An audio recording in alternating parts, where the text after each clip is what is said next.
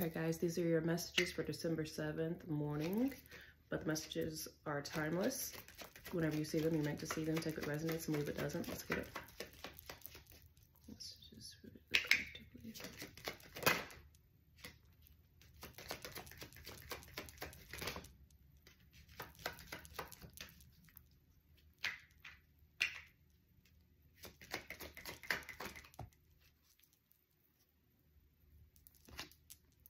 You have everything you need inside of you, really. You don't need anything external to you to complete you, make you happy, have peace, inspiration, creativity, or guidance. Go within, sit in solitude, and tune in to find what you seek. A wealth of knowledge is within yourself, waiting to be discovered. I think we had this message like not too long ago, maybe 2 days ago, on the messages. But if you haven't seen them, you should go back on the previous messages, because I think this will probably link into it. But there is this thing where there's this thing where people feel as though they're not, it's kind of similar to like destination happiness, where people say like, I'll only be happy and satisfied when X, Y, and Z is fulfilled, or when X, Y, and Z happens, or when I'm with X, Y, and Z. Do you know what I'm saying? Or like I'm only gonna go running if the temperature is X, Y, and Z, and you know the sun is at this angle, and all these, you know what I'm saying? It's kind of this type of energy where a lot of people feel as though they're not a whole complete being, like just in themselves, and that's not true. You are absolutely whole. You have the divine feminine and the divine masculine within yourself. You have masculine and feminine within yourself. You have shadow and light aspects within yourself. You literally are one whole being, just by yourself, and everything that you need. I know it sounds super cliche, and I'd be so tired of hearing it myself, but it is really true that everything that you need ultimately to succeed, to be happy, to be creative, to thrive, to be successful, to do all the things that you think you need somebody or something external to you to do, be it, oh, like I can't create unless I use substances, or unless I drink, or unless X, Y, and Z. And that's not the case. Or like, I'm not going to be able to be happy. I'm not good. I'm not any good unless I have a person. You know, I need to have a companion in order for me to, and that's really not true. You cannot seek externally to you to fulfill the void that is within you. That's why a lot of people who have millions and billions and trillions of dollars are still super unhappy and throwing shade and negative energy at people who have less than them.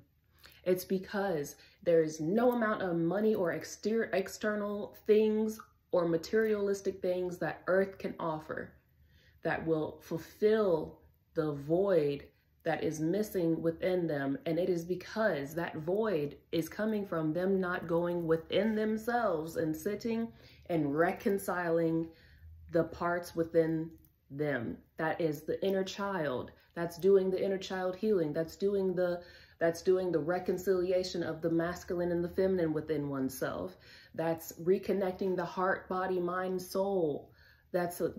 These are the things that make people feel as though, like, if any one of your chakras is blocked, or you're not in touch with, you know what I'm saying? Like, if you have a root chakra block, that means that you're feeling unstable. You're not feeling grounded. You don't feel safe or secure. So you're looking for somebody external to you to then provide that security, stability, protection, and safety to you. But the only thing that you really need to do is rectify your root chakra wounding. And that wound typically comes from something from the inner child. So it's something that happened to you from childhood trauma. What happened? Did your parent, you know, was there early disturbances within your childhood foundation that made you very early on not feel secure, not feel safe, not feel protected, not feel provided for, not feel stable? These are just examples. With heart chakra, same thing. A lot of it stems from something very young, but it doesn't matter how many times you try to externally seek outside of you. It will not fulfill you. Even if you had everything materialistic, and even if you have a person, like a perfect person, you would still be unhappy, because it's your inner being, it's your inner child, it's your soul, it's your inner self that is missing from you. You're missing that component of self. And the longer that you go without going within and reconciling and doing the deep work, doing the healing, the more and more frustrated, trapped, and weighed down and suppressed that you're going to feel. You're going to be like this, like supernova waiting to explode, right? To just spontaneously combust. And it's because it's you. It's you. You can't skip or band-aid over or distract yourself with things and people and substances and places. You have got to go within and use that little lantern and go on in there and sit within the darkness of yourself and really do the deep work. Every single thing that you need is really within you. It's inside you. And once you start tapping back into these parts of yourself, the floodgates are going to open up, and it's going to be like, oh, it's, you know what I'm saying? You know, it's like, I have seeneth the light.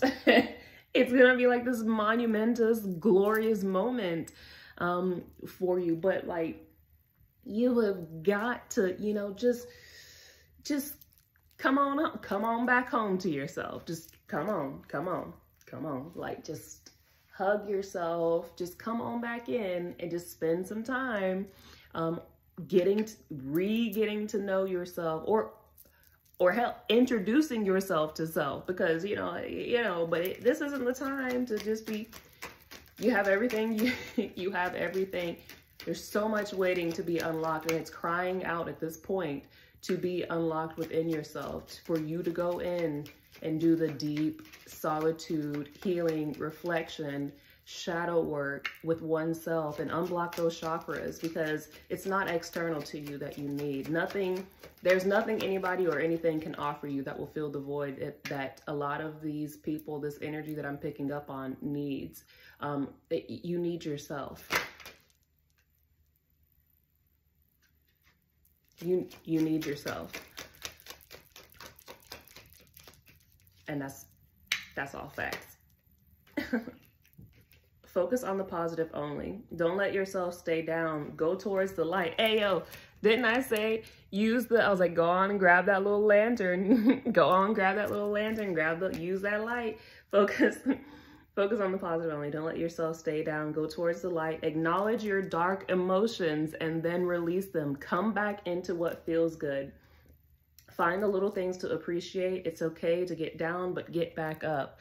So again, when you start doing this shadow work, like there's gonna be some stuff that and that's why a lot of people have been avoiding doing it. Listen, I made a podcast about this. Please go and look at it. It is literally about going from the 3D to the 4D and the 5D, and why a lot of people don't want to do this process is because when you start getting into doing this, you're going to uncover all the emotions you've been trying to avoid, all the things you've done that were unfavorable that you've been trying to avoid and mask and not face. But you got to do it and just clean that shit out so you can move on. So you can move on past it and focus back on the positive. You have got to do these things so you can just go on to the next step. Like, it's not going to suck forever, but the longer you prolong this stuff, come on, yeah. Come on, guys. You can do this. Please check out the podcast. It's really, really important, and it'll be really beneficial, but keep your mindset positive. It's not going to be bad forever. I love you guys. Be Squad.